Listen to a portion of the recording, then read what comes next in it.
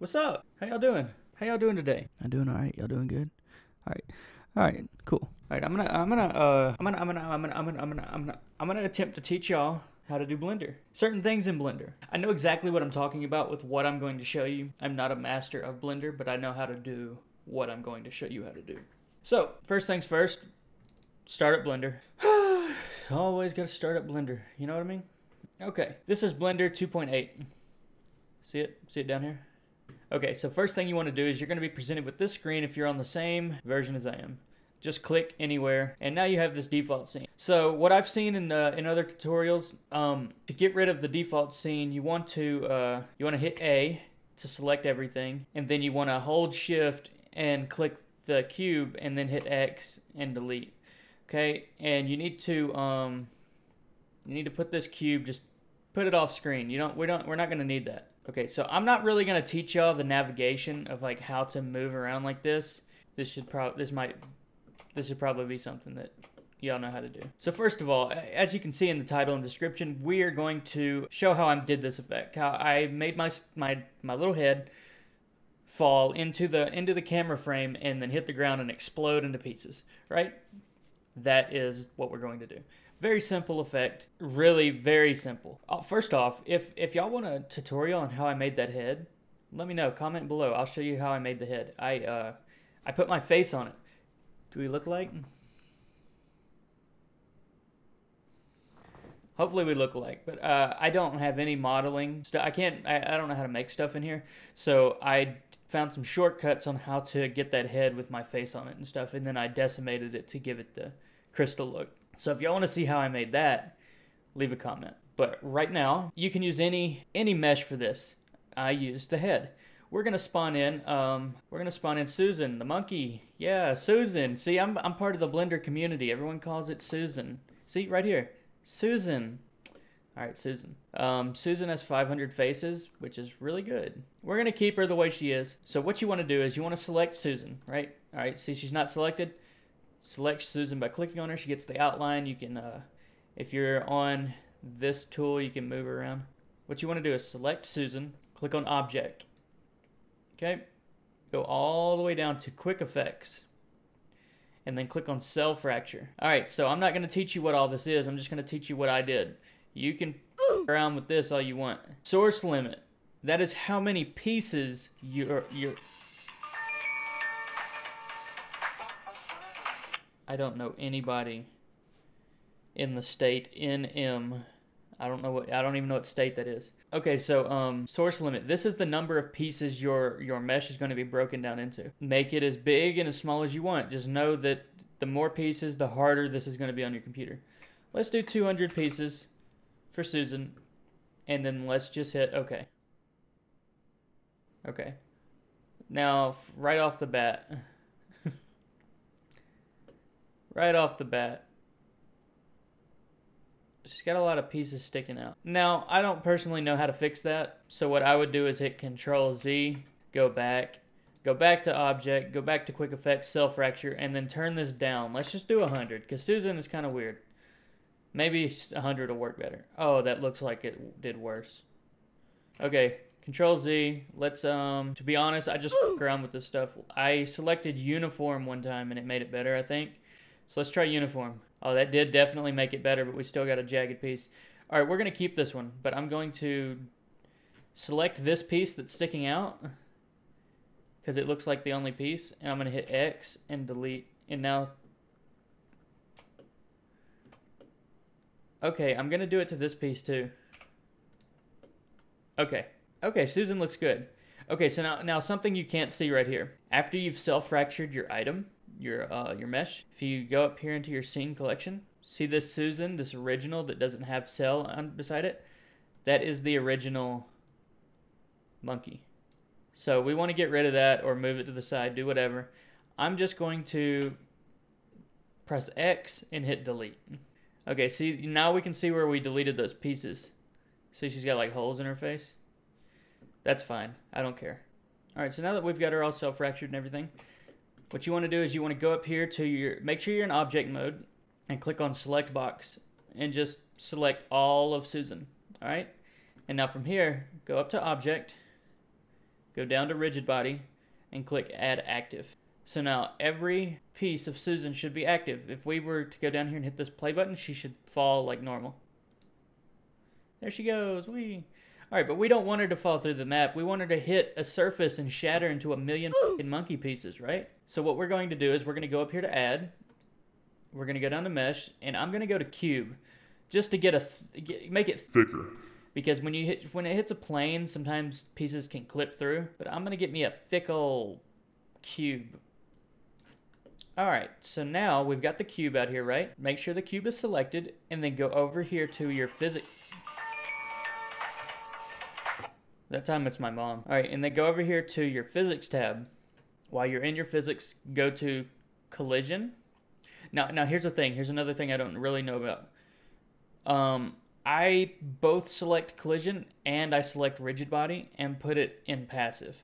I don't know if you have to do that or not. Better to be safe, I think. Okay, so now that that's got the rigid body in passive and collision thing on it, Susan should shatter into a bunch of coconuts when we drop her. Yeah! Whoa, wasn't that just awesome? Okay, so now look. Susan's in a lot of pieces. Alright, so now what we want to do. Let's again, let's go up here and select the box selection. Select all of Susan. Go to the move tool. Also, just to clear this up before y'all start fucking being mean to me. Yes, I am aware of all the fucking shortcut keys and this and that to scale Susan and from my keyboard, but y'all, I don't want to do that shit because I'm very incapable and y'all are making fun of me and it's hurting my feelings. All right, so go up here and select move, drag her up, and now drop her. No, I pressed the wrong button. Whoa! Now she exploded into big monkey pieces. No, they're the same size. They just went further. Okay, so now what we're going to want to do is select the box, press Control-C, Control-V, whatever, you know. I hope you know. To duplicate, let's scale it down, and let's scale it. Oh, no. Let's scale it up. Now, this part right here is just for, we're going to set up a little room for her, basically. So,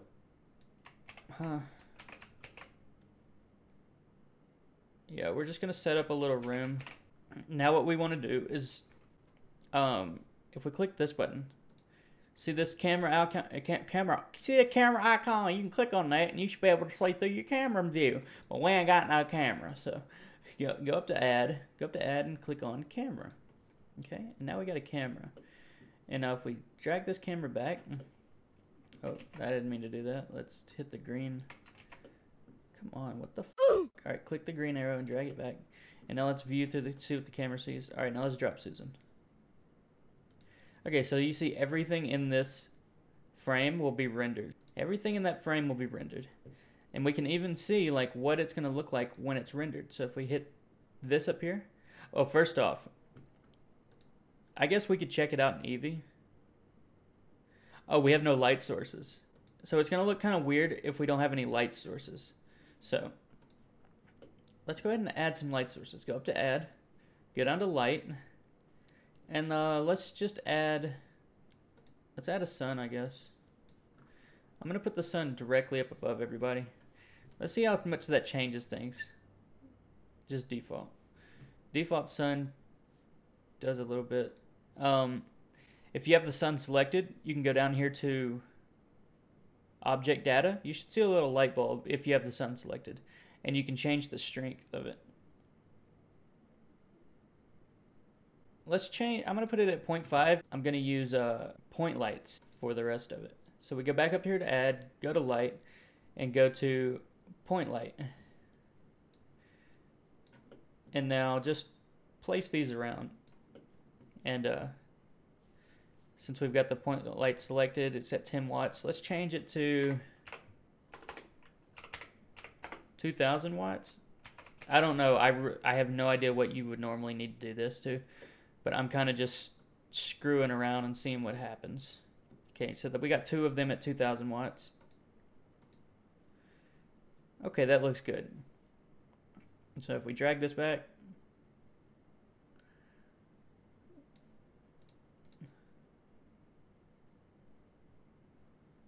Okay, so this is an ERBY render engine. If you go over here and click on this render context bar, and you see up here it says render engine, I'm going to change it to cycles.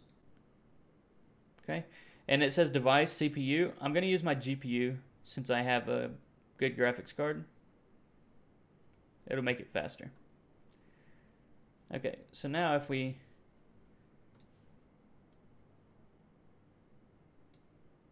drag Susan forward and then look at it through this, we're using the cycles render engine. Okay, so what I'm gonna do is, which is totally unneeded, we've got everything set up. You can screw around and with this and see what you can come up with, but what I'm going to do is I'm just gonna dress it up and make it look nice, and I will show y'all what I come up with. Okay? Sound good? Okay. Alright, now welcome back. This right here is what we just came up with. I added textures to the walls and floor, and then also gave the monkey head a texture. Something I should have said beforehand. I'm sure there's a way to do it, but I don't know how. If you want the monkey, like all the pieces, to have a texture, you need to add the texture onto the monkey or onto the mesh before you fracture it, because I had to delete all the pieces and then make a new head and then texture it, or not texture it, give it a material and then fracture it so it could be blue. So if you want it to be have a material, you want to give the material to the object before you fracture it. Also, you can see that before it even hits the ground, it's kind of falling apart. I think that's because there were pieces still in the head that I didn't delete that were kind of pushing things around, like big pieces that were sticking out. So to have a good clean mesh as it falls, you need to make sure there's no protruding thingies. Also, as you can see, this, the camera angle's all different and everything. With my original, I have a setup to make it look like it's falling on a flat screen. If you're interested in learning how to do that, which would be a little more complicated because it took a long time for me to just figure out. I didn't find a tutorial, I came up with it myself. If you would like to see how I did that, just the fact that it looks like it's hitting the bottom of the screen and it's hitting the sides and everything, let me know. I can make a tutorial on that as well. If not, cool, whatever. Okay, so this is what we came up with. I hope this helped y'all. I hope that you're able to use Blender and just hope you can do some stuff. Something else I want to point out, or something else I just want to tell everybody who's here learning to use Blender and using Blender and may not have the best computer for Blender. This website right here, renderstreet.com. I am using them and their render farm to render these out and use my computer at the same time, because it takes so much resource to render something that I can't do anything else. So I was able to edit this video while this monkey head right here was rendering on renderstreet.com. I uploaded it to their website and had it render. Super cheap compared to a lot of other places. Right now they have a deal going on where you pay $1 for the first day, and you get a whole day of unlimited rendering up to 15 minutes per frame, and it's just amazing. I'm able to use my computer while rendering, and it's awesome. So I consider people looking into RenderStreet. It's not sponsored or anything, it's helped me a lot. But again, I hope this tutorial helped y'all. If y'all want to know more, y'all have questions, leave them in the comments. I'll respond to every comment as long as this video doesn't just get so many comments that I can't respond. Alright, thank y'all very much. Hope you enjoyed the video. I'm going to roll my outro. See you later. Bye, guys. How was that shit? Would you like another one? Well, if you would, there's a couple of options. Any assortment of videos of mine should be on screen now, so isn't it obvious? Couple of clickable boxes, possibly showing an image of ostriches. Honestly, anything could be in my boxes. Click on the box, the most clickbaited title.